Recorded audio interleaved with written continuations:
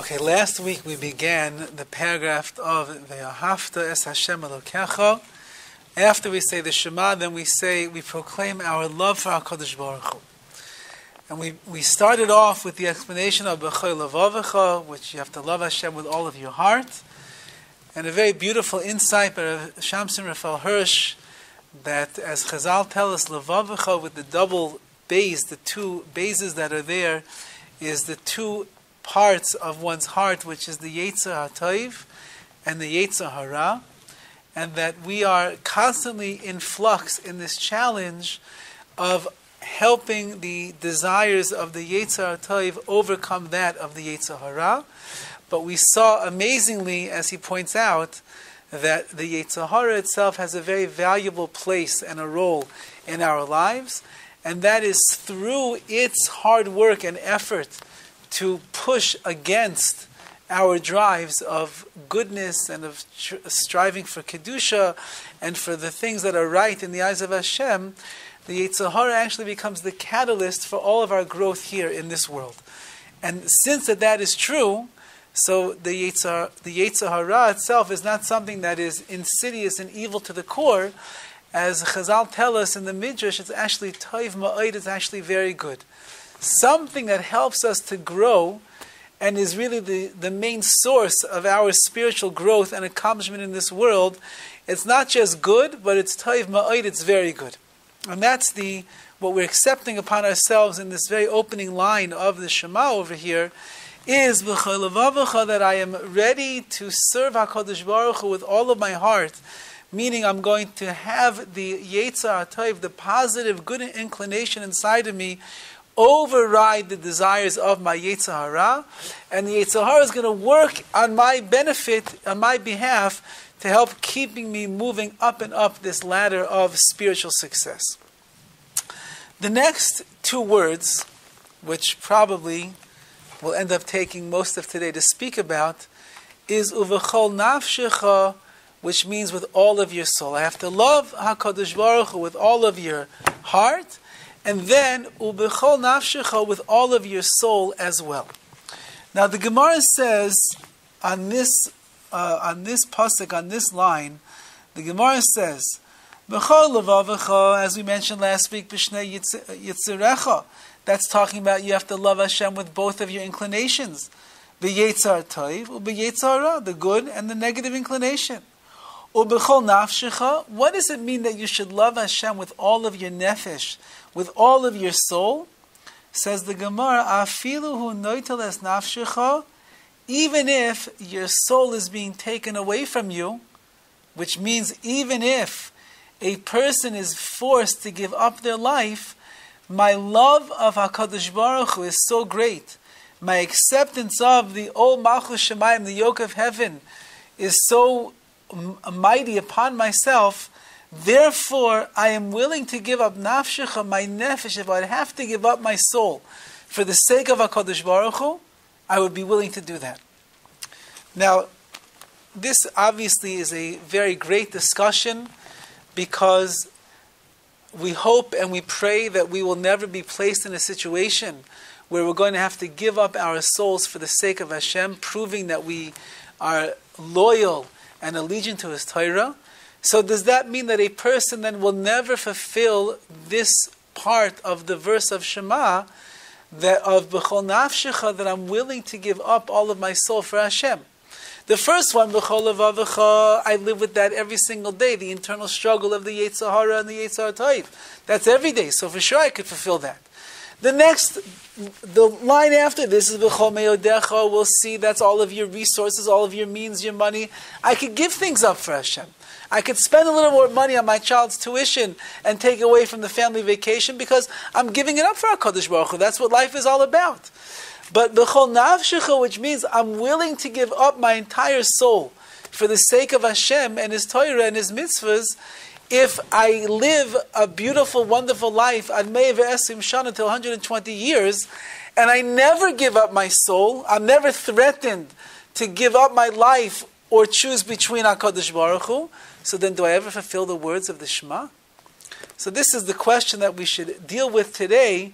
How does a person who lives we'll call it, quote unquote, a good life, where there is no external pressures to give up one's soul for the sake of Hashem, how does a person fulfill the dictum of Chazal, of the sages in this matter, that by accepting upon myself the yoke of heaven and expressing my ava, my great love to Hashem, it means I'm willing to give up my soul, even if I never actually have to give up my soul. So on this, Rav Schwab begins a beautiful explanation in the words of B'chol Nafshecha of what it means, all of your soul. And he goes upon the following concept, which is that there is something in this world called Kiddush Hashem. Kiddush Hashem means sanctifying the name of the Almighty. And there are certain mitzvahs, and there are certain situations and scenarios that a person would find themselves in, where in order to sanctify the name of Hashem, they would be obligated to give up their lives in order to fulfill that mitzvah of Kiddush Hashem. The simplest case, as we know, is there is a concept in the Torah called Chayecha Koidem, which means your life comes first. Which means the following, the Gemara explains. If a person comes to you, and they would put a gun to your head, and they would say, it's Shabbos today, right? And you say, yes.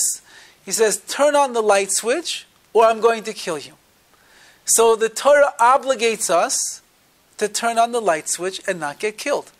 Because chayecha koidim, your life comes first. V'chai behem, you're supposed to live with the mitzvahs, not die for the mitzvahs. Hashem wants you to live another day so you can do more mitzvahs. So therefore, we're not going to have ourselves killed. We'd be machal Shabbos, we'll desecrate the Shabbos. Now, what if a person comes along and they say to you the following? They pull out a gun and they say, I'm going to shoot you, or you're going to shoot that person over there. And if you don't shoot that person and kill him, I'm going to kill you. On that, the Torah says there are gimel chamuros, there are 3 cardinal sins that a Jew is never allowed to transgress. And the Maharal explains because they are so much the antithesis of the Torah and what it means to be a Jew, you cannot live with yourself after you've committed one of these sins. And that is shvichas damim, if someone asks you to go and kill somebody else, murder. Gila rayis, which means illicit, immoral relations. And the last one being avodah zarah, of bowing down to idols or committing some kind of foreign worship besides worshiping Hashem. If a non-Jew would come over to you, pick up the gun and place it to your heart and say, bow down to the idol, I'm going to kill you. You say, I bow down to nobody except Hashem. If you need to kill me, so be it. And so too with illicit relations, if they ask you to do something that the Torah says is immoral and inappropriate behavior for a Jew, you say, I'd rather be killed than to do such a thing. It's not going to happen.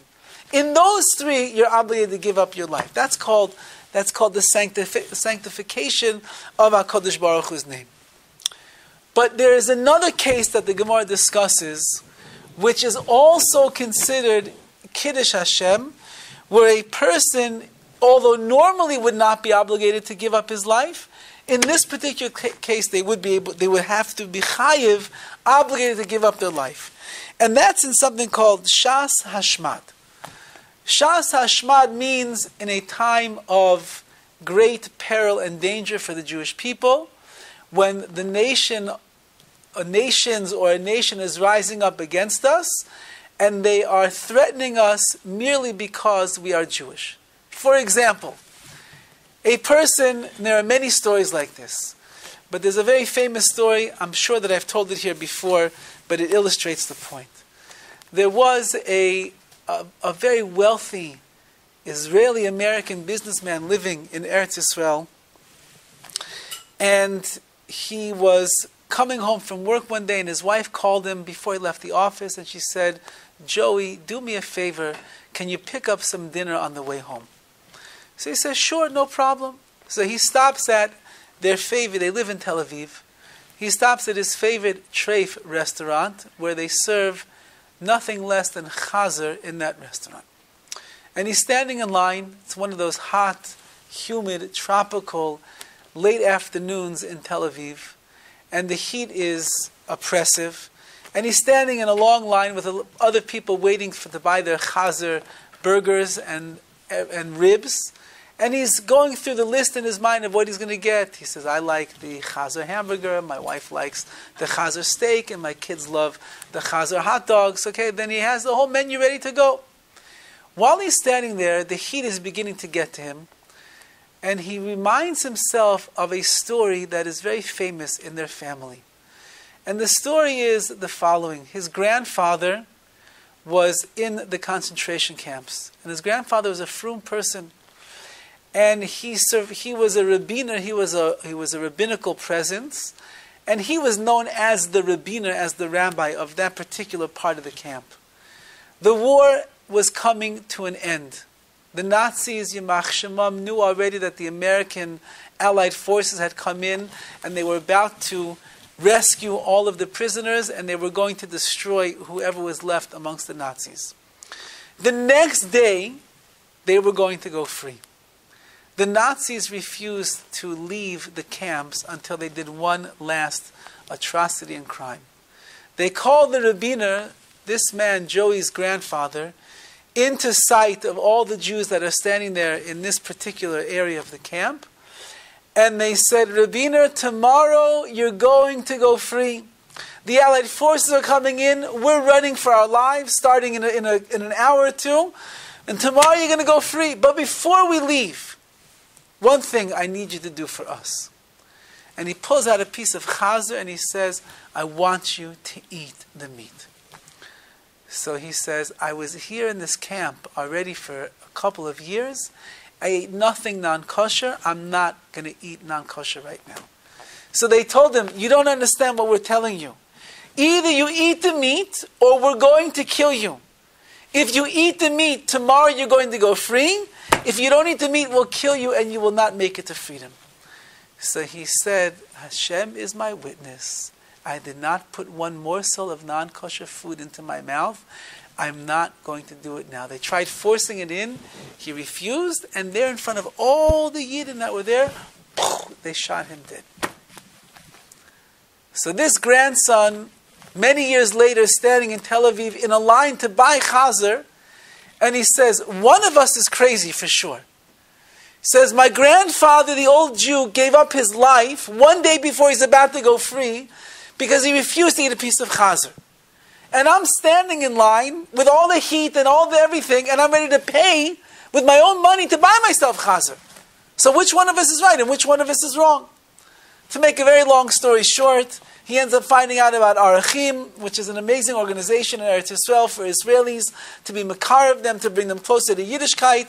And he goes to one of their Shabbatons, and he realizes all of it is true. The Torah is the way that he wants to live his life. And today he is a great supporter of Torah, with children and grandchildren all following in the ways of the Torah, all in the schus of a grandfather who refused to eat a piece of meat. Now, why did his grandfather do that? We know it says that if it's not one of the three major sins, so then you don't have to give up your life.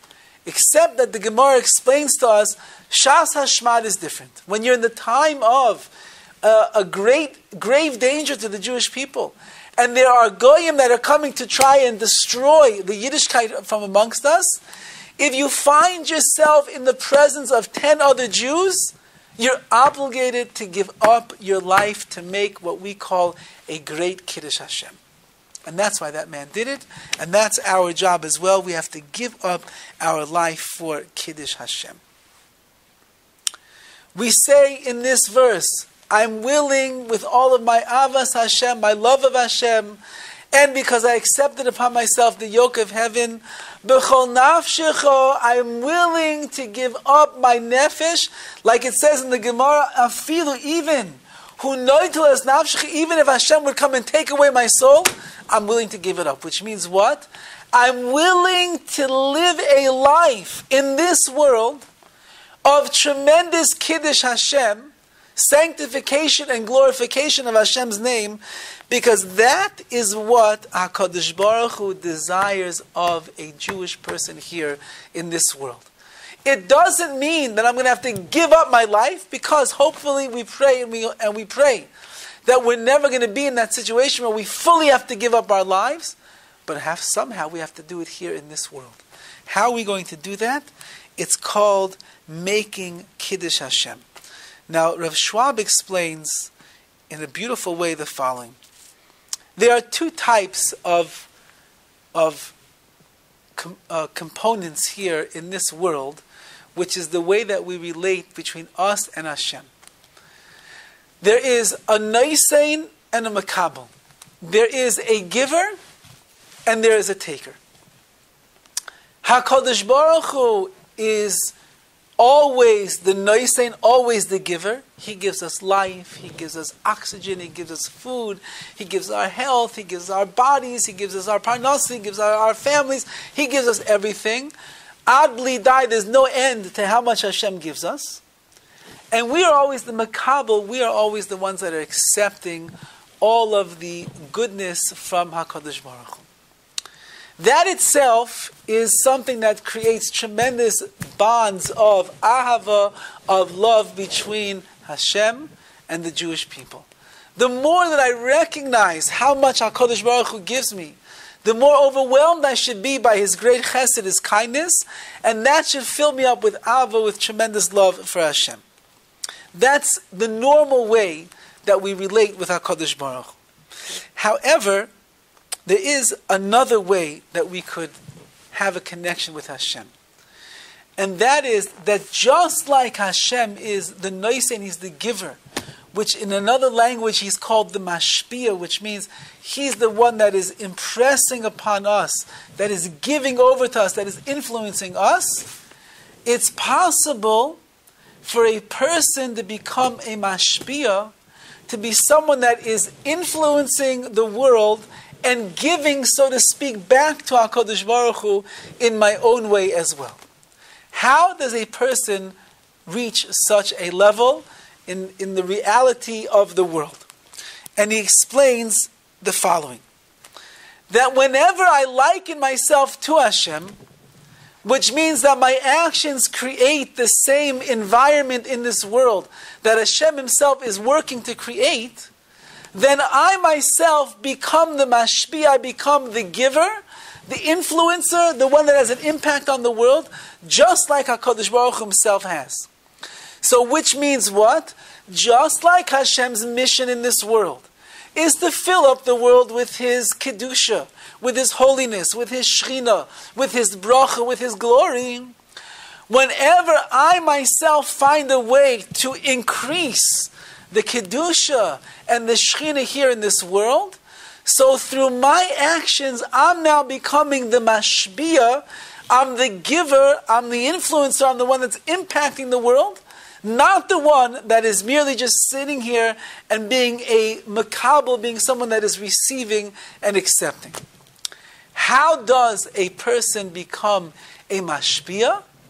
So that's the chiddush, that's the insight that he has. That is when a person is living a life of Kiddush Hashem, when a person is living a life where he's sanctifying HaKadosh Baruch Hu's name in this world, then I am bringing the Shekhinah down to this world. Then I am bringing the Kedusha into the elements that I live in. Now I'm filling up the world with Hashem's glory, so I no longer am just a taker for myself. I am a mashpia, I'm having a positive impact on the world at large. And that's what it means, as we're saying over here, to make a great Kiddush Hashem. To make a Kiddush Hashem means you don't have to give up your life, but you have to be willing to give up your life. And what it means in our own life is, as it says in the pasuk in Tehillim, Ki alecha hiragnu kol hayoim. David HaMelech says, we are killed for your sake every day. What does that mean, we are killed for your sake every day? We're killed? We're right here. How do we get killed every day? Because I'm willing to give up my soul every single day. I'm willing to do what it takes to be Mekadesh Shem Shemayim. I'm ready to make that difference in this world, to be a mashpia, to be a giver, instead of the makabel, the regular taker that I usually am. And therefore, even when I'm not removed physically from this world, but I'm still here. But I'm living my life where I'm giving up certain things for the sake of making a greater Kiddush Hashem in this world. That's the living Kiddush Hashem that a person is going to become in their lives. And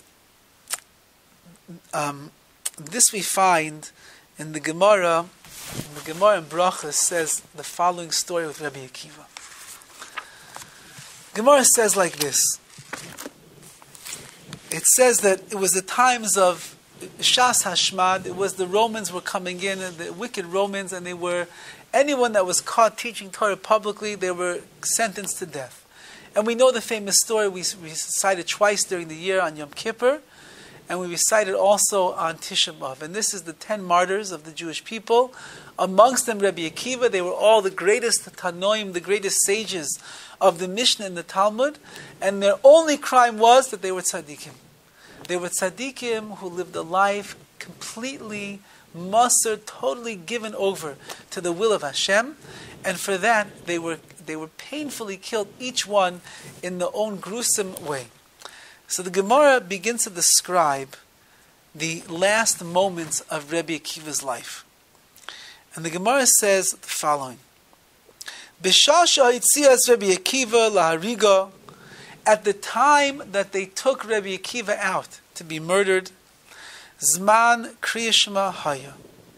Lo and behold, it happened to be the time, the opportune time to recite the Kriya Shema, which is everything that we're discussing over here. And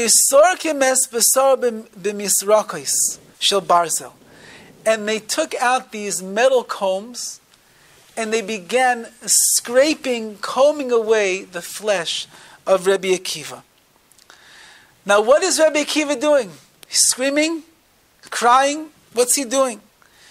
Mekabel alav ol malchus shemayim. He accepted upon himself the ol malchus shemayim. He was saying Shema. As we're discussing, he started saying Shema. They're ripping his body to shreds. He's in excruciating pain. He's in his final moments of life. Instead of crying, instead of screaming and complaining, he began to say Kriya Shema. So his students are there. They're watching in front of their eyes. They could have just imagined something. I'll tell you a story in a moment. But just imagine, you're watching your revered and beloved tzaddik, leader, Rebbe, leader of all of Klal Yisrael, Rabbi Akiva, being destroyed in front of your eyes. And the students said, Amrullah Talmida, Rabbeinu, Ad Khan. They said, Rebbe, our teacher, our master, until here? You're still saying Kriya Shema? You're dying right now. You're saying Kriya Shema, accepting upon yourself the yoke of heaven. Amalehem, he said to them, Kol yomai hayisi mitztaya posik zeh. All of my life, there was one pasuk, there was a verse in the Shema that always pained me. B'chol nafshecha. It says, with all of your soul, afilu noitel nishmasai, afilu noitel es nishmasecha. Even if they take away your soul, you're obligated to love HaKadosh Baruch Hu and accept His sovereignty upon you. Amarti, Rabbi Akiva said, I said to myself, Mosa Yovoi Liyodi, when is this time going to come to my life? Ve'kameno, and I'm going to be able to fulfill the dictum of Chazal and say, HaKadosh Baruch Hu, I love you so much. I accept upon myself to the highest level Ol Malchus Shemayim, I'm willing to give up my life.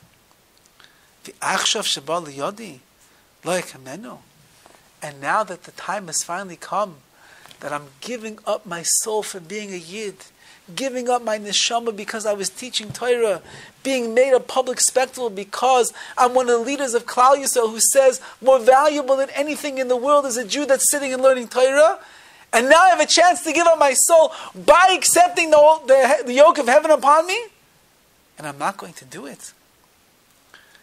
Marich, says the Gemara, Hayamarich be'echad. He started saying, Shema Yisrael Hashem Elokeinu Hashem Echad. The word one, Echad. Ad shiyitzasa nishmasai be'echad. Until his neshama left him with the word Echad. with one. HaKadosh Baruch Hu accepting the unity and the oneness of Hashem.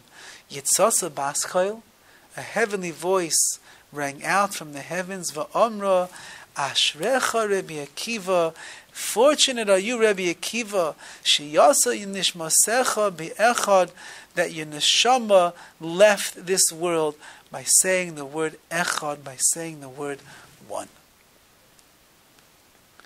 The Mefarshim explain on this Gemara, how was Rabbi Akiva under these circumstances able to be holding cup, as we say, to be able to be so clear and so lucid? His life is coming to an end. He's not going to see another ray of sun for the rest of his life. He's there, everybody's standing around him and they're torturing him beyond belief. How is he able to be so settled in his mind with such menuchas hanefesh, such peacefulness and clarity to know that this is what HaKadosh Baruch Hu wants?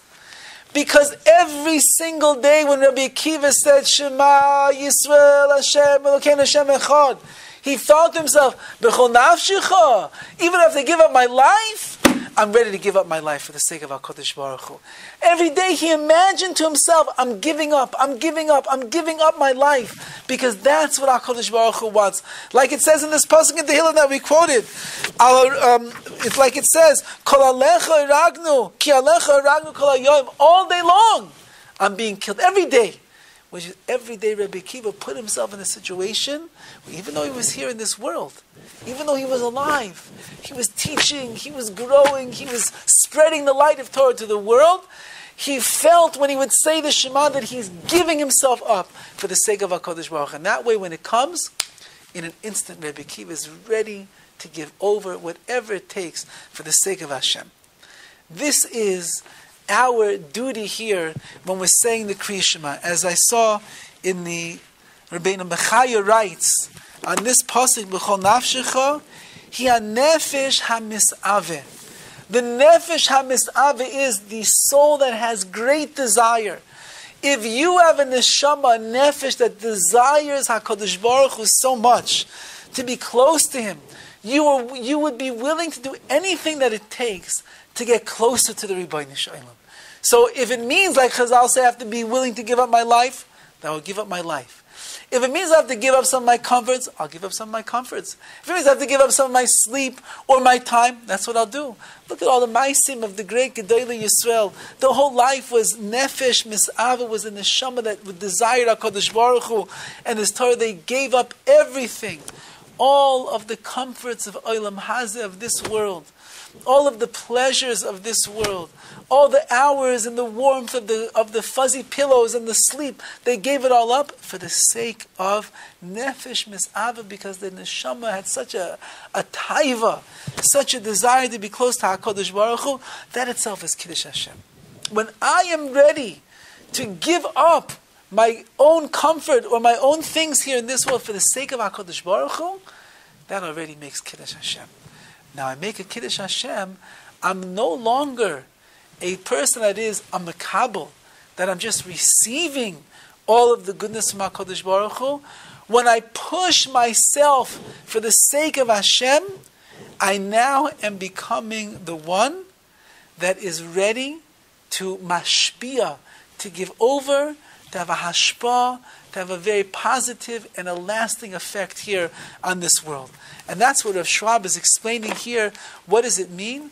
It means that when I make myself to a great extent like the Ribbono Shel Olam, and Hashem's whole point is to fill up the world with His glory, which is Kiddush Hashem, I now become the vehicle of Kiddush Hashem to fill up this world with His glory as well.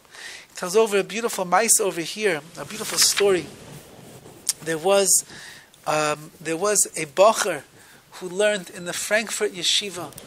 His name was Meir, and he was about tshuva, and eventually he died al Kiddush Hashem at the hands of the Nazis. But he was once before he died, he was once approached by a Nazi, and the Nazi demanded of him to pronounce the name of Hashem, to say Hashem's name, and to attach to it some obscene word along with it. And of course, this young bacher, he refused. And so the Nazi got upset and he pulled out his revolver and he put the gun right next to his heart, and he began screaming at him. And he says to him, will you do it? Will you say it, yes or no? So this young man, Meir, Bacher, Baal Tshuva boy, screams with all of his strength, no! The Nazi takes his revolver, puts it back in his holster, and he said, I just wanted to find out if you were a Jewish coward or not. And he walked away. So Schwab points out that the Nazis, who he calls the lowest scum of the earth, in their insidious and their evil ways, they became the vehicles that HaKadosh Baruch Hu used in this world to bring about some of the most triumphant moments of Kiddush Hashem that Klal Yisrael had seen in thousands and thousands of years, and which has not been seen since then. Because so many of the Yidden who were put in these situations, they were willing to give up their lives rather than bowed out in cowardness to the demands of the Nazis, because as they knew, giving up one's life in a public display in front of other Yidden, that is called Kiddush Hashem. That's called sanctifying and glorifying HaKadosh Baruch Hu's name. And that's when he says over here the following.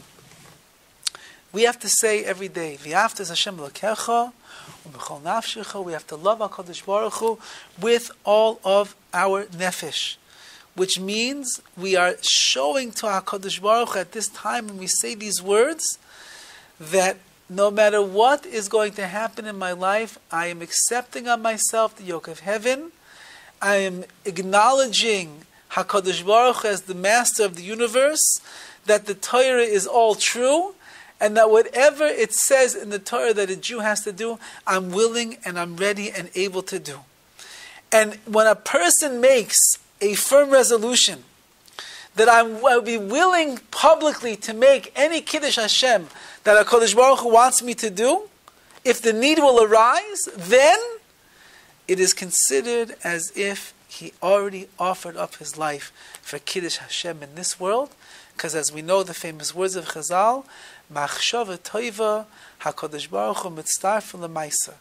When a Jew has a good idea, he has an idea, a thought to do something positive, to do a mitzvah, and one reason or another he is withheld from being able to do that mitzvah, so if it was against his will that he was not able to finish or perform the mitzvah, the fact that he had the thought, it's as if he did the mitzvah itself.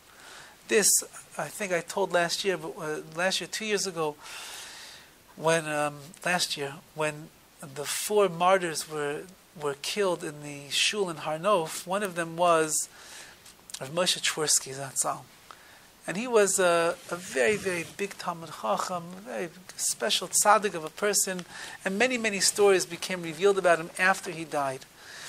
But one of the things that was unusual, that was information that kept coming up from many different people, was that he spoke often about the mitzvah of dying al pi Kiddush Hashem.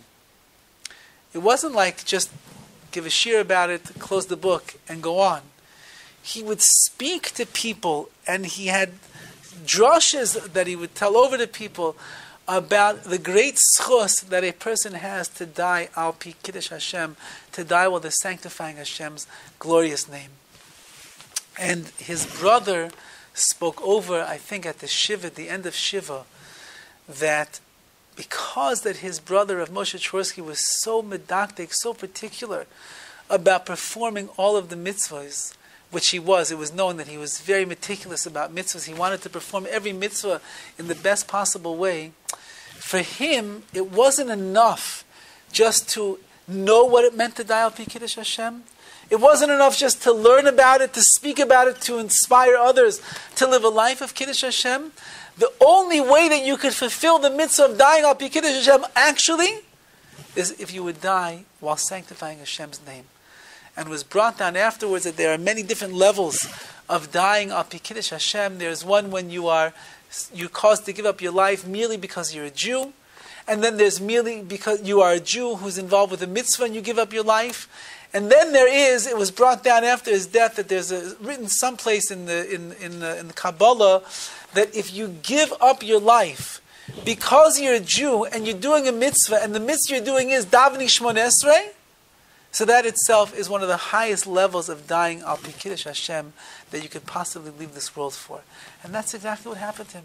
He was a Yid in a shul, davening Shachris, and he was in the midst of his Shmoneh Esrei, of his silent prayers to HaKadosh Baruch Hu, and that's how he lost his life.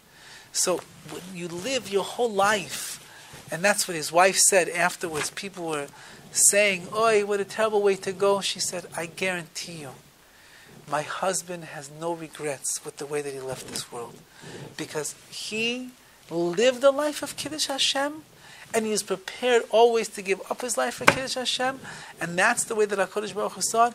There was nothing. I just saw just before this class a story that one of this horrible stabbing that took place in Eretz Yisrael a few days ago, where this terrorist came into the Atniel, came into this house and was looking for victims, and the mother happened, I don't know, she was up, she heard the noise, whatever it was, so she went into the face of this attacker, however exactly it worked, and he began stabbing her, and she was screaming, and the older daughter, 16 or 17 years old, woke up, and she sees, maybe her mother saw a rat, maybe she saw a bug or something. Her mother would do things like that when she would see these things.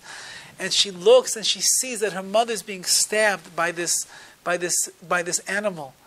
And she notices that the mother is holding the knife into her in order that the attacker, the terrorist, cannot pull the knife out of her and finish off her and then go kill her children as well.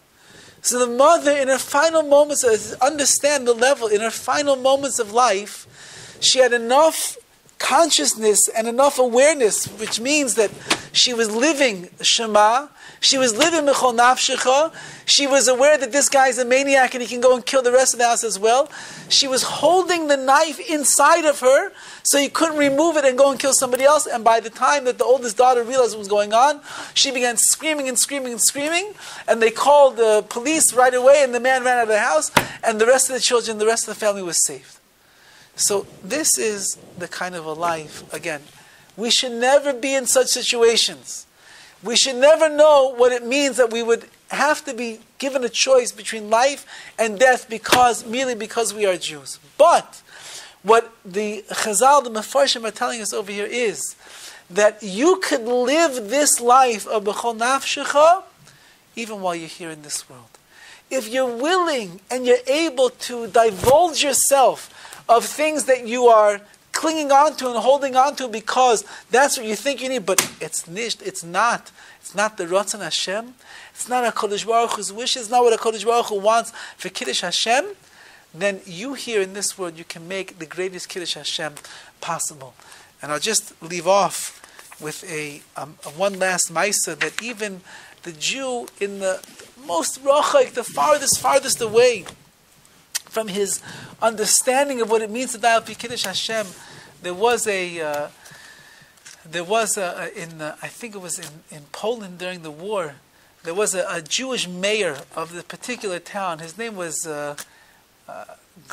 Genshkro or something. I have to find out the exact name. Genshkro. And he was the governor of the town, and he married a non-Jewish lady, and he lived a life nothing at all to do with Yiddishkeit at all. The Nazis came into town, and they began taking everything over. And of course, as they did everywhere they went, they always wanted to show that there was no Kedusha amongst the Jewish people. They would take over the shul, the main shul in town, and that would become their headquarters. So they sent a summons for the mayor, who they knew was Jewish, but they also knew that he was living a life with nothing at all to do with Judaism. And they sent a message that they wanted to see him.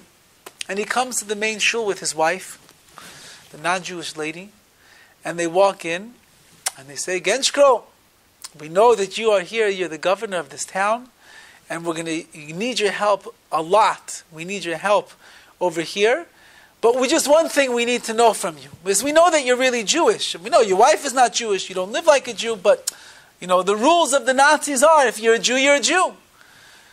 But if you'll denounce your Judaism completely, then we'll have no problems working together with you and allowing you to keep your life and your family and being governed in this town.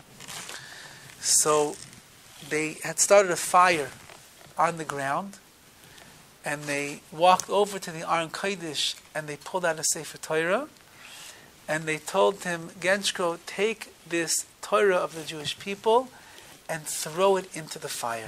And that way we'll know that you're not with your people, that you're with us. The man had nothing to do with Yiddishkeit for 20, 30 years of his life. He's holding the Sefer Torah in his arms, and he cannot bring himself to throw it into the fire. So they said, again, throw the Sefer Torah into the fire, show us that you are not with the Jewish people, and you'll be working together with us. If you don't throw the Sefer Torah into the fire, we are going to throw you into the fire together with the Sefer Torah, and that will be the end of your life. And he's standing there, and he's paralyzed. He cannot throw the Sefer Torah into the fire. His wife, the shiksa, is standing next to him, and she's telling him, Genshko, what are you doing? You don't do anything Jewish in your life. Throw the Torah in there. And then he looks at the Nazis and his wife, and he says, Ken nicht, I cannot. Ich bin a Yid, I'm a Jew. And a Yid would not throw a Sefer Torah into the fire. I cannot. And they pick him up together with the Sefer Torah, and they throw him into the fire, and that's how he loses his life. Kiddush Hashem. Could never imagine, like Chazal tell us, some people, they receive the reward in the world to come, b'sha'achas, in one moment. A man lives a life, his whole life, nothing to do with Yiddishkeit, but at the last moment, he's willing to go Kiddush Hashem, to give up his life for the sanctity and the glory of Hashem. So that's what we're saying over B'chol nafshecha means that, again, I don't have to be put into the situation where they're taking away my life. But I am living in this world with such a desire to be Kiddush Hashem in the way that I treat people, the way that I act towards people, the way that I conduct my business affairs, the way that I run my household, the way that I treat my wife, the way that I raise my children, the way that I go shopping in the market, the way that I dress on the streets, the words that come out of my mouth. Somebody once told me, a frum guy tells me that he was walking down the street on Shabbos. There's a guy in a hat, tzitzis, the whole thing. He's walking down the street on Shabbos, and a car comes driving by, rolls down his window, and he starts yelling obscenities at this frum Jew on Shabbos as he's walking down the street. So the man's sitting here in shul, and he begins telling us the story, and I was like, oh boy, that's terrible, it's terrible. So we assumed, okay, so like most of us would do, just keep walking on. He says, yeah, but I got him back. Really? Well, you got him back? What did you do? I yelled back the same words right to him. Not a Kiddush Hashem. A frum Jew loses it. I was just in New York. Funny place. I was just in New York, and people there like to honk their horns. And if it was only the non-Jews that were honking the horns, it would be okay. But when you're in a neighborhood where 99% of all the people are beards, payas, and the like, and the horns are honking, there's only one person that's honking the horn. It's all the Jewish people. So we got in early in the morning, and my son was exhausted, and we got to a hotel, and he went to lay down for sleep. And it was going very peaceful for about 2 hours. After 2 hours, there was a honking match outside on the street, right in front, below our window where we were. And one horn goes, and then the other one starts honking back, and it was a higher pitched horn, and they're going back about a minute and a half. There's just two cars honking at each other, and that was the end of my son's rest when we got to New York. But the last night that we were there, we're walking down the street, and suddenly we hear honking and honking and honking, and we hear brakes, and we look up, and a guy jumps out of his car in the middle of the intersection. Frum guy. Imagine, this is a religious person. Religious person jumps out of his car, and there is a school bus which is taking kids home at the end of the day. And the school bus was honking him because they felt, I guess, he was going too slow through the intersection. He stops going to the intersection, he gets out of his car, and he starts screaming. Now, I don't want to say what I think that I heard, because I wouldn't believe that a frum person would say such a thing out loud. He's pointing his finger, and he's screaming at the bus driver. Now, maybe there's little kids that are on that bus as well. He's screaming and screaming and screaming. And the whole street is just there watching this person do what he's doing. And then, in great anger, jumps back in the car and he drives off. This is Kiddush Hashem. This is not the way HaKadosh Baruch Hu wants us to live our lives. HaKadosh Baruch Hu wants, you get upset in traffic, someone's going too slow, somebody's hungry. Just Kiddush Hashem. I'm not here to be angry and to hurt people and all these things. And that's what HaKadosh Baruch Hu, that's what we're saying over here. Shema Yisrael Hashem Elokeinu Hashem Echad. I'm accepting the yoke of heaven in my life, and I'm willing with all the ava, with the great love that I have of HaKadosh Baruch Hu, I give my heart, which is Yetzer Hara and Yetzer HaToiv. But now the next level, which is a higher level, is Chol Nafshecha. If I can't do it in this world, I'm willing to give up everything I have for the sake of my whole nefesh, my whole life. And merely by having that kavanah, having that in mind while I'm saying it, sitting in my house or sitting in the shul, that itself is considered in the eyes of HaKadosh Baruch Hu as if I gave up my life for Hashem. And then I become someone that's bringing Kiddush Hashem, the sanctification of Hashem's name in this world, and I'm mashpiyah, I'm giving into this world, I become more like HaKadosh Baruch Hu. And Rav Schwab concludes and he says, when you are a makabel, when you're accepting, so it's a lesser level of the relationship that you have with Hashem.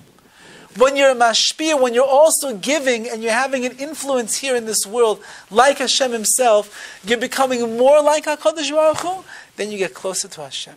So Kiddush Hashem, we'll see next week in Yetz Hashem, the highest level, but Kiddush Hashem is, by doing that, I'm uniting myself together with HaKadosh Baruch Hu, and then, like in the words of Rabbi Akiva, Zacha, he was Zacha to his Nishmasa Yatza, by the word Echad, with one, we become one with the Rebbeinu Shalom.